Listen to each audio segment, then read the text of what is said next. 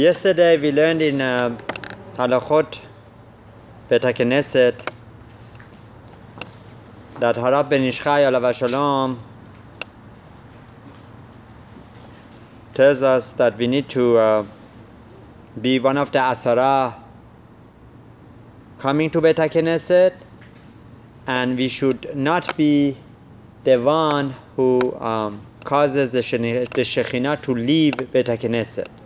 And we explained that if there are 10 individuals, 10 men in Beit Hakeneset, and by making it 9, the 10th person who leaves the Beit Hakeneset, he causes the Shekhinah to leave. And that is not a good thing, and a person should avoid that. So I had a question, so if that's the case, this could happen every day.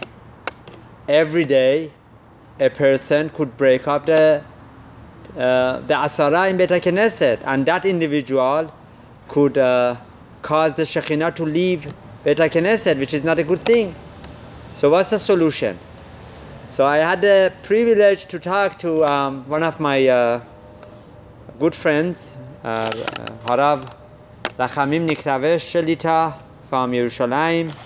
He's the Talmid of Harav Yaakov Hillel Shelita. And I asked him this question. He told me that there is an interesting Kafeh Chaim. That Kafeh Chaim used to finish his tefillah right after Aleinu Neshabeach.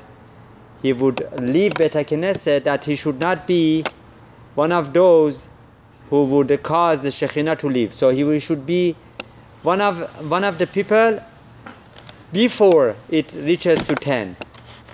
And not only this, that Kafeh Chaim did this in order that people should not come to him and start shmuzing and making divrei chol in Beit Hakeneset. And also I was told by Harav Hakeneset-Shul that there is a minhag people do, that number 10 and number 11 they live together. Number 10 and number 11 they live together. This way two people live together. They live from the door. That is not one person who is breaking the minyan, and there is no 10th exactly. 2 left together. So indeed there is 9 left, but none of these 2 become mechuyav. They left together. So apparently this is another solution. We don't consider that both to be a very good question. So apparently this is not a problem. This would not obligate both of them breaking Shekhinah, causing Shekhinah to leave. Okay. Halacha Gimel. הנכנס לבית הכנסת ייזהר להתעכב מעט בפתח קודם שייכנס. A person who comes to Beit Hakeneset, he should wait a little bit by the entrance. He should wait a little bit by the entrance before entering to Beit Hakeneset.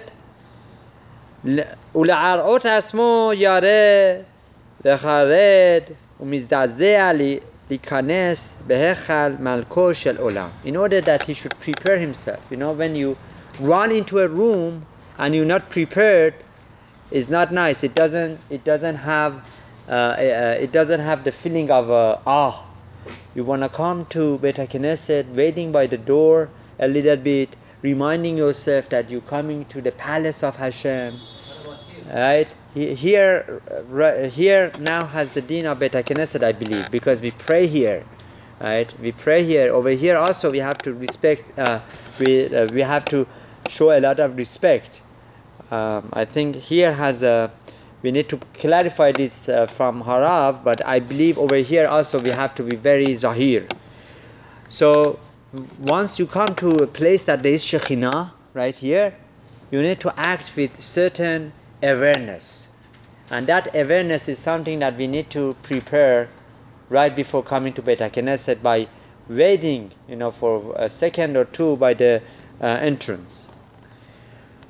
And Harav ben Ishchai alav shalom explains that this helps a lot with obtaining shalamut. a person can become shalem through this, and it helps his understanding. And there is a sword. Umikdashe tirau from pasuk in Vayikra. Umikdashe tirau, that one should fear the house of Hashem. Ze ma sha'amru b'gemara, that which the Gemara says be'inyan Achitofel, that Achitofel taught David HaMelech alav shalom from the pasuk bebet Elokim nehalech beragesh, that in the house of Hashem one needs to deal with ragesh. The translation of ragesh is with awe, with preparations, with understanding that here is a place of Hashem. I don't believe there is one word explaining beragesh.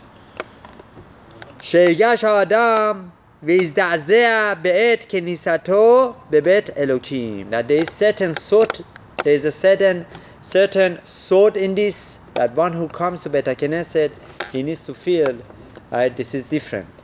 This is a place of dwelling of Shekhinah, of HaKadosh Baruch Hu. Unfortunately, be'avonotenu harabim, we don't have Beit HaMikdash. Be'ezrat Hashem should be built in our times. B'mihra b'yameinu, amen. But in the Mikdashe Me'at, the Beit HaKnesset and Batei Midrashot, one needs to act with this feeling of fear and awe, that this way he comes to show true respect to HaKadosh Baruch Hu. Okay, Ubesefer Keter Malchut, in the Sefer Keter Malchut brings over there Bechol Yom כשייכנס לבית הכנסת יעמוד בפתח ויאמר פסוק. Every day, this is very practical. Every day that you come to Beit HaKnesset, right, while you stand by the entrance, you should say certain psukim. These psukim are brought in the Sidurim, in Derech Hashem, in many Sidurim you could find it, Avodat Hashem. So one should say, Hashem Sevakot Imanu, the Master of the Legions, HaKadosh Baruch Hu, Miskav Lanu, Elokei Yaakov Selah, HaKadosh Baruch Hu is going to help us, assist us in the times of need.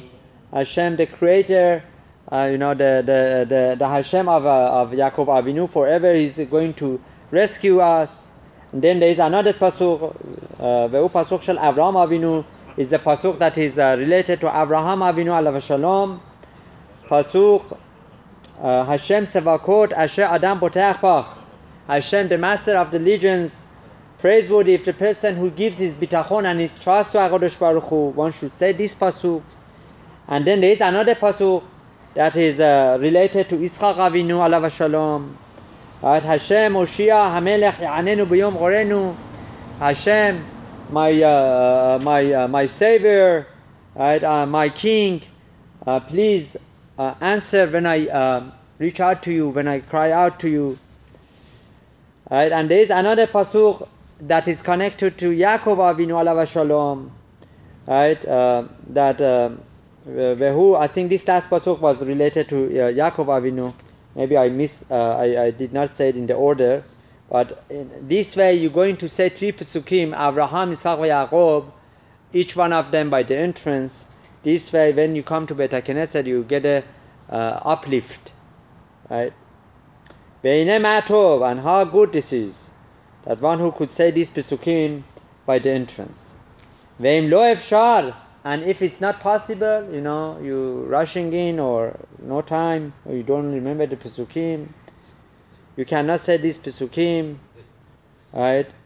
ואם לא אפשר יום השלוש פסוקים אלו כשהוא ייכנס והולך ובכל לא יום על פסוק. So at least one should say during the weekdays ברוב חסדך, that pasuk should be said, right?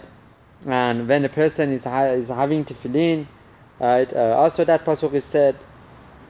On Shabbat and Yom Tov, the pasuk va'ani berov chastecha can be also mentioned. I'm not understanding exactly over here. We need to mevarer this.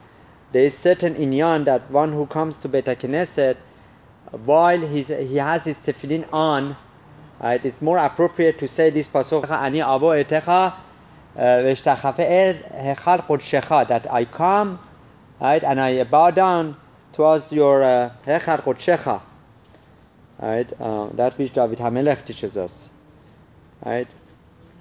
So Be'ezat Hashem, HaKadosh Baruch Hu should help us that we keep in mind that when we come to Beit HaKnesset, it's a makom that Shekhinah is resting there, and we act accordingly. Bibi Chananya ben Arsham al Rasach Kodesh Baruch Hu lezakot et Israel. לפיכך חיברנו עם תורה מצוות